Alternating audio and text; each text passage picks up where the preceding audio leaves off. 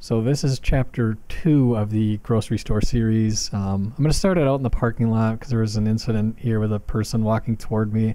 It's just one of those classic cases of two people walking toward each other, and for some reason between the two of you, you can't figure out which way you're going to go around. So I'm kind of keeping to the right, like hugging the cars, but for some reason, like, he insists like that's his side. So I don't know if his car was over there or what the fuck the deal was. He kind of bullies me out, and then I end up going around the other side of him. So not even in the store yet, having some issues, but I don't know. I get inside here, and I just start like I usually do in the produce aisle, in the bananas, trying to get out to the left there. Some people come through, so I kind of act like I'm still looking at the bananas, even though I'm just kind of waiting for them to get the fuck through. I'm going to bring the store audio in, just listening to the walkie-talkies here, because there's a juicy story that kind of develops as we're shopping here. So just kind of listen in. Hey, David. I have a customer here who ordered a platter, and the people over there told him that they don't have an issue. It's a little bit hard to hear, but over their walkie-talkies, someone was saying somebody placed the order for like a platter or something, and then they came to pick it up and no one knew what the fuck they were talking about. So it just made me kind of happy just envisioning that playing out in my head. So like my last video, let's bring up the store map. It's a pretty accurate layout of the store.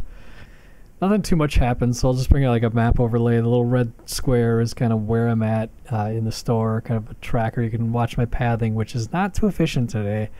Making corn chowder, and I don't have a list, so like I remember shit and I have to backtrack and double back, which you never want to do. So I'm grabbing corn, not even a great deal. It's 3 for $2. It's I think it's local corn, so it's pretty decent. I head over, grab a thing of sushi. Their sushi's pretty decent, good price, so I grabbed one of those.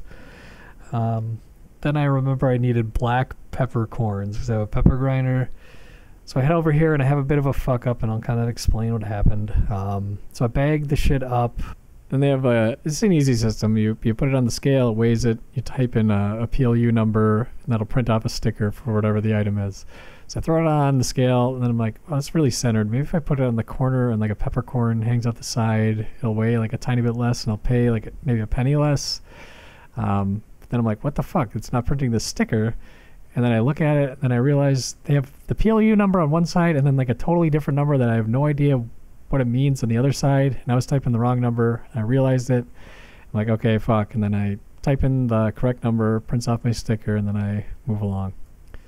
So nothing really noteworthy happens the next few moments. So I just kind of cut through the deli, bakery, whatever area. I think I grabbed a pack of buns or something here.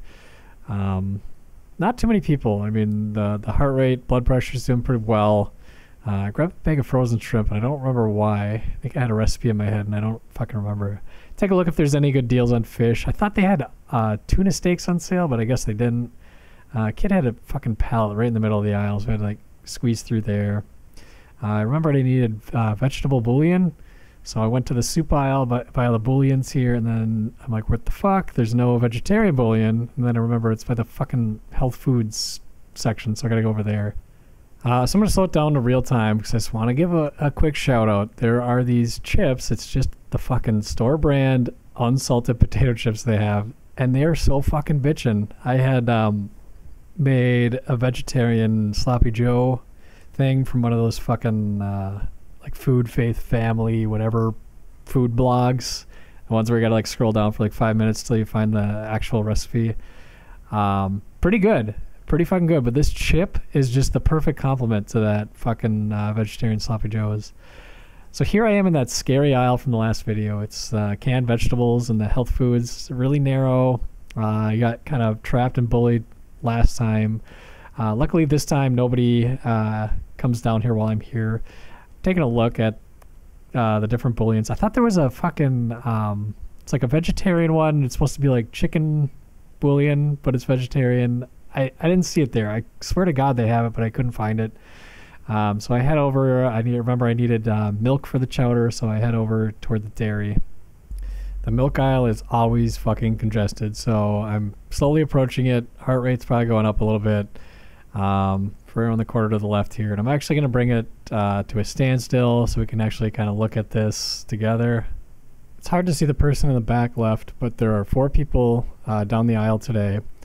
If you look at the center of the floor, there's like a line like in between the concrete slabs. I'll just kind of highlight it there. It's like right down the middle, so it's kind of like lanes like you're driving on the road. So at play is the old man in the other lane walking toward me, a basket display in my lane to the right, and then this lady standing there to my left. Also keep in mind I have a shopping basket in my right hand. So he makes like a really big power step to his left, like he's almost going to go around to my right side, and then I think he realizes that'd be fucking absurd, so then he corrects it, kind of brushes up against me. And remember, I got that shopping basket in my right hand, so I have like no room. So crisis was averted. There was not a collision, thank God, but it was a lot closer than it should have been. But what bothered me was he was giving me this look like I was the one fucking up. It's like, dude, maybe we actually need like traffic lines and traffic laws to follow. It'd be like if you missed your exit, you know? Like, oh shit, I fucking just missed the milk there. Well, I'm just gonna keep in my lane, go around, and then I'll swing through and grab it. So here I realized I forgot, I think carrots for the chowder, and then I'm in the paper aisle, and I remember I'm gonna need toilet paper soon. The only thing on sale was like the super ultra mega rolls that never fit on a fucking toilet paper holder. So I'm like, ah, fuck it, I'm not gonna get these today. I just kind of head over toward produce. So I'm actually gonna slow things down a little bit. I'm gonna bring it to standstill and play a quick game. I want you guys to tell me how many people you see straight in front of me. If you answered 1, the lady with the cart, not bad. But there's a fucking guy standing here. Look at how well he blends in. His shirt is the same exact color as the fucking Asian foods department in the background. He's just standing. Hasn't moved for like a full minute. Just fucking blending. So I walk by him. He's standing his ground, and fucking produce now is a shit show. It's just a fucking free for all. Everyone's just being selfish, grabbing shit in front of each other. I just need a couple carrots, so I get those. So I grab my last couple items, start heading up to the front to pay for my shit, and the store always has an employee kind of manning the self-checkouts to answer questions or direct traffic or whatever.